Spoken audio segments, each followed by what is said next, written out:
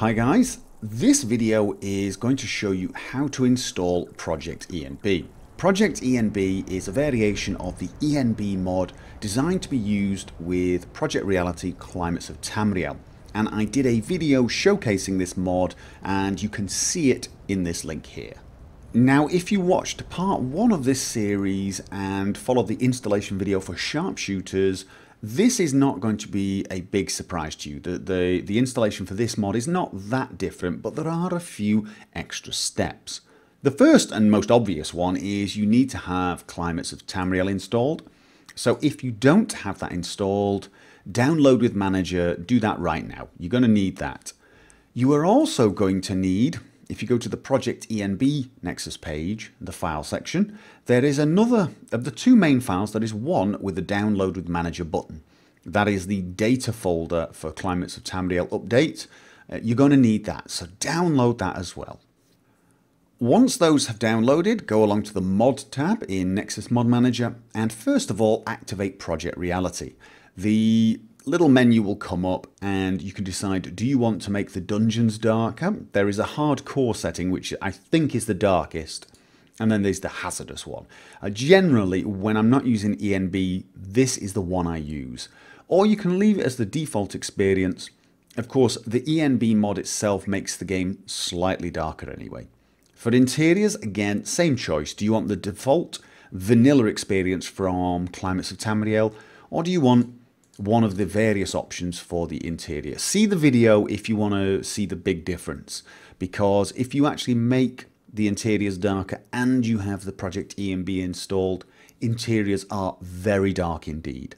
I would generally recommend using the default experience for interiors and maybe going with one of the darker settings for dungeons if you like things dark and scary. I make a lot of videos of my play and honestly, they're a little too dark for videos, but for playing, I probably would pick the hazardous setting. And then choose the night setting. Do you want the default experience, or do you want to make it a little darker? All the way down to the lowest setting, which is pretty much pitch black. Do remember, you're also installing Project ENB on top of this, and that will, well, it doesn't always make it darker. If you watch the video for details, sometimes it makes it lighter, but generally, I would suggest not picking the darkest setting. I would pick one a little higher up if I were you. And once you've made your choices, finish and let it do its thing.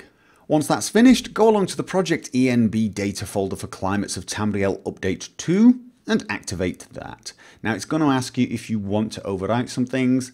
It overwrites more than just Climates of Tamriel. It does overwrite a few other things. For example, as you can see here, the high-res DLC optimize mod that I'm using. I clicked yes to all. I didn't notice any problems. For load order, I let boss make the decision, but you should note that the Further Dark Dungeons for enb.esp file has been placed fairly high up. Now, I'm going to take a wild guess that this makes dungeons a little darker, and of course it is possible that if you're using another mod to change the darkness in dungeons, for example, Climates of Tamriel, they may overwrite any changes from that file. I'm not 100% sure, but they may. I actually don't think it matters. I think that's probably what you want. If you're using Climates of Tamriel to make the dungeons darker, I'm not even totally sure you even need that file. It may be a little redundant. If I find out any further details, I will put a little annotation here. So we've got the Nexus Mod Manager part out of the way, and now comes the messy part. This is the part where we actually install the ENB and all the settings for it. For that, you're going to need to download manually on the actual ENB settings. The current version is Project ENB Final Edition for Climates of Tamriel v3_1. Download that manually. You will also need ENB Series v0.119.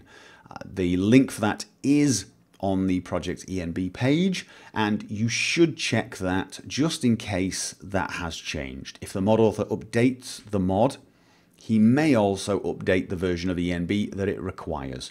Follow his instructions. That would be my advice. You're going to need to download the ENB series file that comes with that. Right there. So I've got two downloads. One, the ENB series, and I'm going to right click and extract to ENB series Skyrim V0119 as suggested. So I've now got this folder. And I'm going to do the same for the Project ENB file as well. Extract to here. So I now have two working folders, and I can delete those archives, get rid of them. And of course, I'm also going to need the Skyrim game folder, the folder where you find the tsv.exe file. I say this every time, or almost every time. If you cannot find anything with a .exe, don't worry, it's probably marked TESV with nothing at the end of it. That just means it's hiding the .exe from you. A lot of people leave their operating systems doing that. Don't worry, you're in the right place. If you see TESV with that icon and the Skyrim launcher with that icon, you're in the right place. I'm sorry for those of you who know this. I just want to make sure to avoid those questions. Okay, now this is a little bit more complicated than part one because this version of ENB, I've opened up the ENB folder, the ENB series Skyrim 0119 folder. There are two versions. There is the Injector version and the wrapper version. I'm going to show you both, but I'm going to start with the wrapper version. This is the same version as last week's video for sharpshooters, and the process is pretty much identical. You're going to need the d3d9.dll, copy that straight into your games folder right there. I can close that. I don't need anything else from there. So now we're going to open Project ENB, the folder we made, and you'll see a lot of folders in here. For example, the data folder. Ignore that. That is what you have installed using Nexus Mod Manager. This is just a repeat of it, probably from days when the Nexus Mod Manager version didn't exist. I'm just guessing, but you don't need that. There is then a cinematic version, fantasy version, realistic, and the winter version. The other versions are a little more complicated to install, but feel free to try them out if you want. They are a little bit more complicated, and I am going to be showing you only the realistic version. That's the version I used in the video. Inside the realistic folder, there are three more folders: main files, optional effects, and performance options. If you want to try these, you can, but again, I'm going to leave that up to you. You are going to have to find out how to do that. I will be covering how to tweak your ENBs in a future video, but for now, I just want to stick with the default setting for that ENB mod. And so I'm just going to go to main files, and I want to copy all of these files. I want to copy all of them into my into my game folder, right with the d3d9.dll file. Now I can close that. And that is it installed. There is, however, one other step. On the main page for Project ENB, you will find a few settings that you need to change in your Skyrim Prefs.ini file. Now that file can be found usually, for me it can be found in Documents, My Games, Skyrim.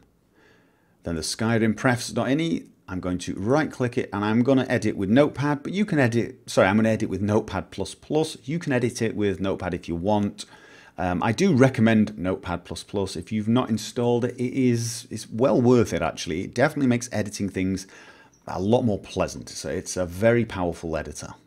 So now we're going to make the tweaks. First of all, we have to find them. Most of these will probably already exist in your Skyrim Prefs, and they may even be set correctly. I believe mine are actually. Go along to the web page and select the B float point render target. It's the easiest way. A lot of browsers actually allow you to double click the word and it selects it all. Then press Ctrl+C or right click and copy. Go back to the editor and press Ctrl+F for find. Then paste that into there and find, and it should then take you to the right place. And as you can see for me, it equals 1 already, and that's what it's supposed to. Do the same for all the other 4. And in actual fact, my guess is for most of you, if you're running Ultra, the first 3 probably are already set. I think those are set by default for Ultra. They're set to 1. The one that's different is the eye blur deferred shadow mask. So I'm going to copy that. Okay, now I've already changed mine. I've changed mine to 5. I think the default is 3. I think the default is 3. Change that, then press Control S or save if you've made any changes and close it. And your Skyrim Prefs.ini is now set correctly. And that is it for the installation. But don't forget, when you get in game, you probably need to change the settings for your brightness under display and brightness. The mod author recommends turning it completely down, and that's what I did for the video, and I think it's perfect. I think it really is. It's bright, very bright, as you can see here. During the day, it is... Try to ignore my shivering horse. It's quite cold here, so... As you can see, even on the lowest brightness in a snowy area like this, still very bright indeed. Colours are great. So I would recommend you do that. But of course, it could depend on your monitor, and maybe you'll need it a little brighter. Okay, so that's the wrapper version installed. What about the injector version, and why would you use it? So what is the difference? Well, the wrapper version uses a file called d3d9.dll. You've copied that into your Skyrim folder, and Skyrim, when it runs, when it loads, checks to see if this file is present, and if so, automatically loads it. And this means your ENB mod is run every time you run Skyrim. You don't need to think about it. Once you've installed it, you just run Skyrim as normal, whether you run it by the launcher, the executable, or if you're using the SKSE loader, it will be running. However, the disadvantage is you can't use any other mods that have the same file. Now, I don't use any such mods, but I do know some mods out there have a file with the same name. These mods vary from stability mods, performance mods, and a variety of others.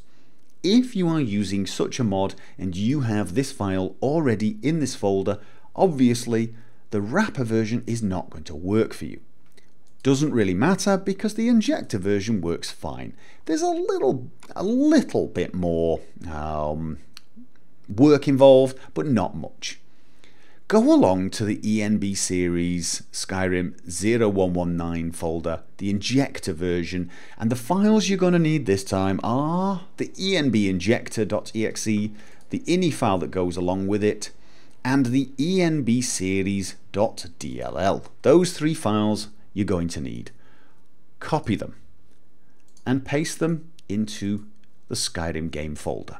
Exactly as you did with the wrapper version, but instead of 1 file, you're doing it with 3 files. Okay, so now you can close that folder and go back to the Project ENB Final Edition. Realistic main files. And once again, you're going to need all of those files, again, copied over to the Skyrim folder. Now, if you are using SKSE, you have one more step. You need to go along to the Enb Injector.ini and edit it. Again, I'm going to use Notepad++. And if you're using SKSE, you need to add SKSE launcher. Sorry, it's loader, isn't it? Oh God, I need to check. SKSE loader.exe. SKSE loader.exe. You need to add that here. What this is doing is it's telling it if you run any of these programs, load the ENB. Okay, so you're going to need that. Control S to save or save from the menu and close. Running the game is not that hard, but there is an extra step from now on. From now on, you will need to run the Enb Injector. Double click it and you get this. Now you can hide it straight or you can leave it like that, it doesn't matter. And now when I run the game SKSE, it will load the ENB mod. And there you go. Once again, you get the little message up in the top left-hand corner, excuse me, top left-hand corner telling you that ENB mod is loaded. And everything else is the same. Everything else is the same. You still need to change the brightness settings in game, and don't forget you also need to change your Skyrim Prefs.ini file. The exact same ini tweaks that you did for the wrapper version, you need to do for the injector version.